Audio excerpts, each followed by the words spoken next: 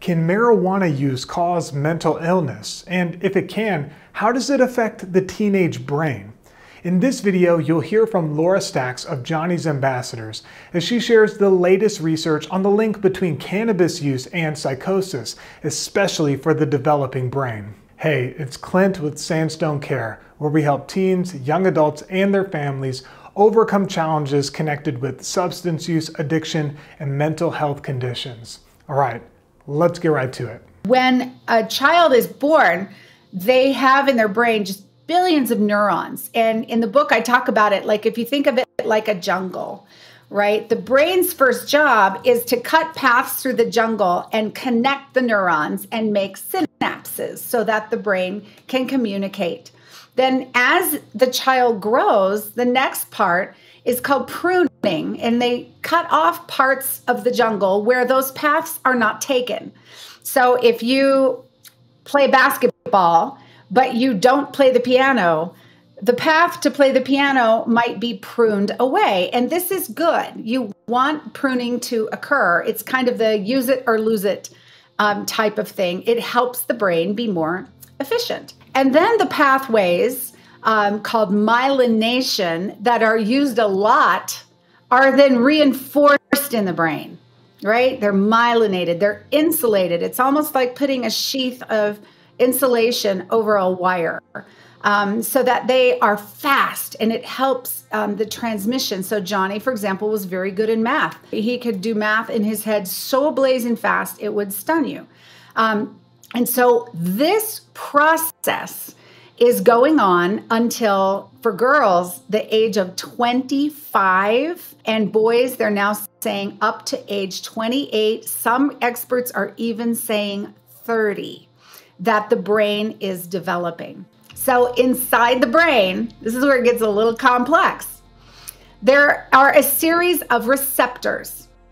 And they, if you think of the receptor like a lock, there are neurotransmitters that are like keys, right, that unlock the receptor. So in our natural bodies, we have a chemical called anandamide, and it is known as the runner's high. For example, it makes you feel good. It's Sanskrit for pure bliss. It's the happy neurotransmitter. Well, in the THC, in the cannabis plant, tetrahydrocannabinol, THC, which is the psychoactive ingredient of cannabis, that molecule, THC, and anandamide both fit that same lock. It tricks the body into thinking it's the natural thing. Thus, our system was named the endocannabinoid system. The timing was just really bad. And some people go, oh, look at that. Our bodies are made to fit the THC molecule in. So THC molecule and our natural molecule, anandamide, are so similar that THC can come in, circumvent the system, and get into the lock and unlock it. The problem is it's so strong, it's unregulated by the body. It shoots off abnormally high levels of dopamine. It binds to that receptor, which are called CB1, cannabinoid 1 receptors in the brain, and it prevents our natural chemicals from being able to get in, and it stays there. So the THC stays in the body for a very long time. Anandamide disperses very quickly, naturally. So as the teen uses, it needs more and more and more of this THC just to feel normal, because it no longer is making the natural feel-good chemical called anandamide. So when THC is introduced into that brain that is supposed to be forming, pruning, myelinating, that whole process is completely disrupted. So there is brain damage, literally, structural damage, growth is arrested, and the locations where those CB1 receptors are no longer function the way they are supposed to. So for example, the amygdala. The amygdala is a region of the brain that regulates emotion. And so normally if you see a bear, right, your endocannabinoid system would alert you to have adrenaline, to feel fear, right? Well, when THC gets into that, it sets it off at extreme levels, and you get what? Panic, anxiety, paranoia, right? This is where a lot of the paranoid thinking people are watching me who are using marijuana come from. So it affects the brain in extreme ways. We know with MRIs that the prefrontal cortex, for example, has CB1 receptors, that in the brain between the ages of 14 and 19, when they took their MRI scans, depending upon how many times they had used marijuana over their lifetime, that prefrontal cortex got thinner and thinner and thinner, structurally different. So versus a parent, an adult who has already formed all of their brain, that youth brain is still growing, and it's plastic, and it can be permanently altered by that THC. And so if you continue to use and, for example, have this paranoid kind of psychotic episode, then you know that your brain is very influenced by THC, and you should never use it again. We have many people who reach out to Johnny's Ambassadors whose son or daughter, usually boys, have had a psychotic episode. They go to the emergency room. They're in full-blown psychosis. They get them out, get the THC out. They stabilize. Most of them can be just fine if they never use again. The problem is, like Johnny, they sometimes use again. And those repeated psychosis, going into psychosis, out of psychosis, eventually that can convert into more of a schizo-affective disorder, a schizophrenia type diagnosis. So that is how mental illness is actually caused by THC in the brain. And it's not that it's never going to hurt an adult. We just don't focus on adults in our work.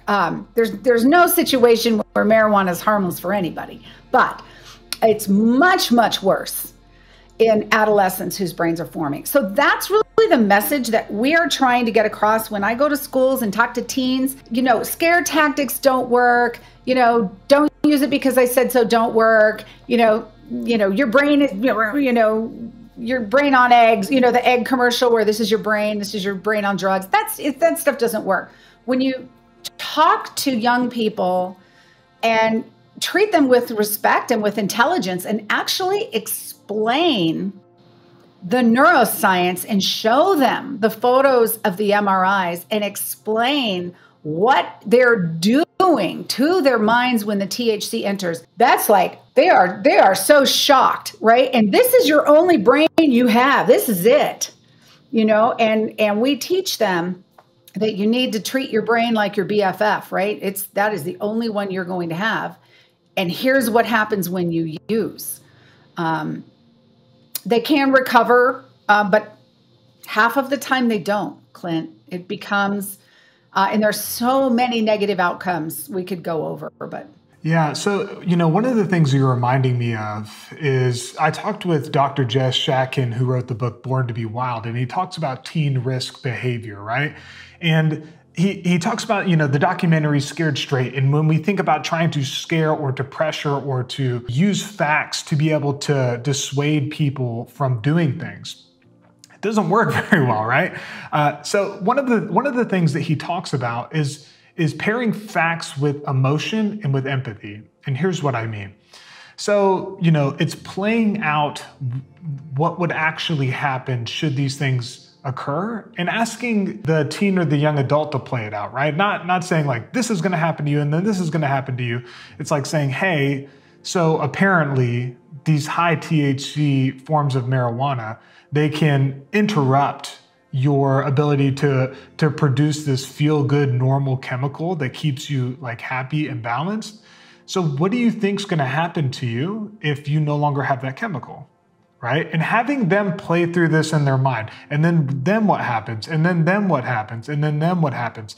And so that they're empathetically able to see where they're going on this pathway compared to, hey, like let me tell you from step 1 to step 5. And it's the parent's job to do this, right? Like it's the parent's job to have not just one, but multiple conversations, a continuing conversation about this, because in order for us to be able to like make an impact, it does have to be formed through empathy, and that does have to have a relationship. If you want to learn more about treatment options for you, your teen, or young adult, then tell us about your situation on a confidential call using the number linked up in the description box below, or live chat with us at sandstonecare.com. We'll connect you with the treatment that you need, and if we're not the right fit, we'll get you where you need to go. Be well, and remember that change is possible.